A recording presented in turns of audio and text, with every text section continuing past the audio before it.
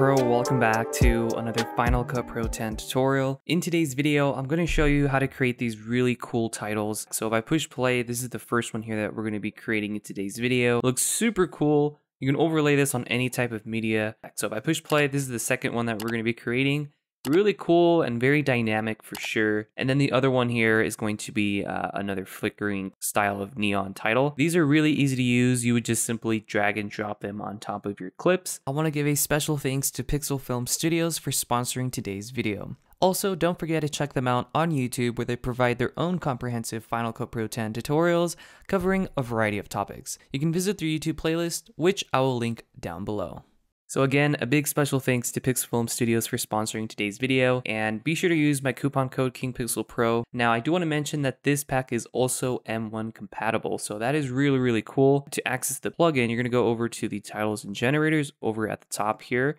You're going to go over to titles, and you're going to go down to the Pixel Film Studios FCPX neon titles, and there is a lot of really cool presets. I'm going to go through these very quickly and show you what these are. So I'm going to hide these really awesome effects for the time being. These are going to be your backgrounds that you can also overlay. So you can overlay multiple presets on top of each other to create really interesting and cool effects.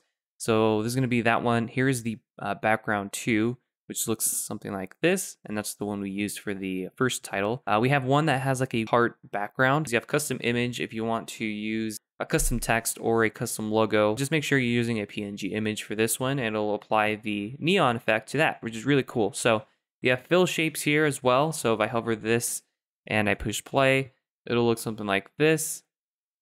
Here we have outline shapes only. So these are going to be your outline shapes, which are really cool. Again, you can overlay these onto text. You can use this on backgrounds and so on. You have text plus frames, and again, everything here is customizable, from the text to the color to the shape. And then you also have just the standard text only neon signs here as well. So you have like this one here, which looks like that, and you have 100 of those, and I'm going to add it about here. So I'm going to go and find the background first, which is going to be background 2. I'm going to drag that above our media, and I'm going to trim this down to about here. And then from there, what I want to do is change the color of the background.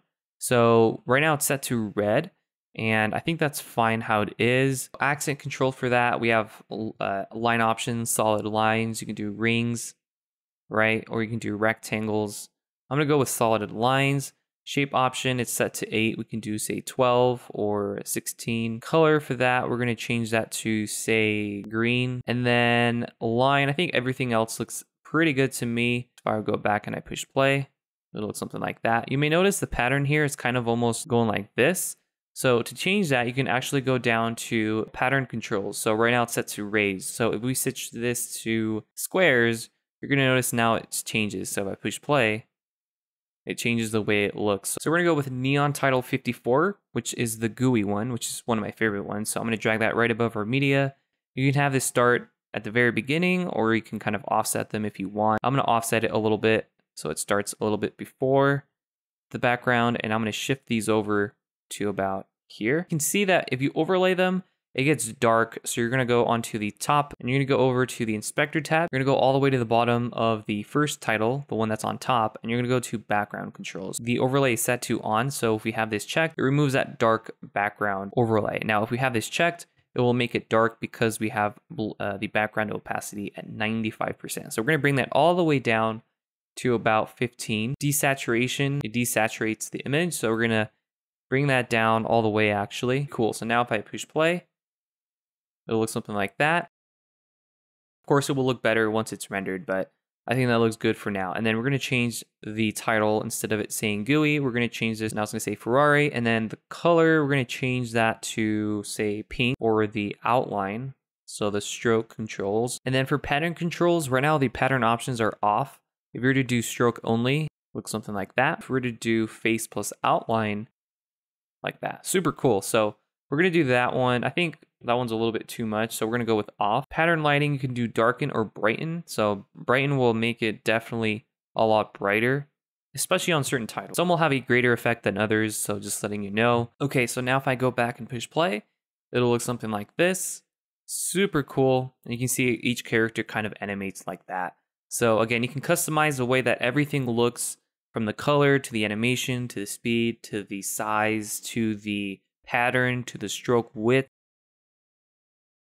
All right, so this one's going to be the Larry June one, which is the name of the artist for this music video, but we're going to go down to text title 20. So that one's going to be under at the very bottom, and it's going to be number 20. So this one here, which says Fresh Lemonade. So I'm going to delete this one, and I'm going to drag this one right above here. So if I push play, it'll look like that. Absolutely love the placeholder text. I think they're great. So we're going to change the text to Larry June, I believe. Looks like that. And then for the stroke color, we're going to change that from yellow to, you can do green. You can do kind of this really cool cyan blue. I think I'm going to go with a dark orange color. I think will look perfect for this. You can also change the width of this stroke as well. Offset, you can have it closer to each other or further apart. So we're going to go about a little bit further apart on this one. Pattern options, we're going to do face plus outline, or you can do stroke only. So if I push play, it'll look something like that. Style is set to waves. You can do zigzags.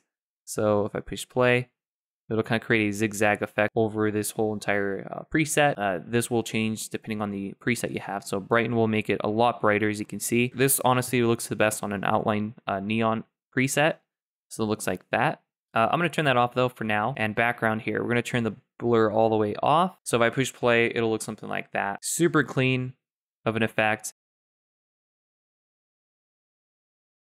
And then the last one here is going to be this really cool kind of Mercedes-Benz text plus line accent 17. We're going to drag that right above where we want that to be. All right, so this is what the text plus line accent 17 will look like once it's rendered. So if I push play, it'll look like that. Super cool as it flickers and kind of creates this really cool, almost like a pulsating neon effect. So we're going to change the title of that. We're going to change the text to Mercedes-Benz. There you go, perfect. And then we're going to change the color of this. So stroke color, we're going to change that to cyan blue. And then we're going to change the purple color to a different one. So we're going to go with pink here. We're going to go to pattern options. Styles is set to stripes. We're going to do checkerboard 1. Line options is set to 27. If we do 31, this will change the shape. So we can do 36. So we're going to go option 41, but you can try out different options here. Accent, you can do under the text or you can do over. This will give you a different look. We're going to go under for now.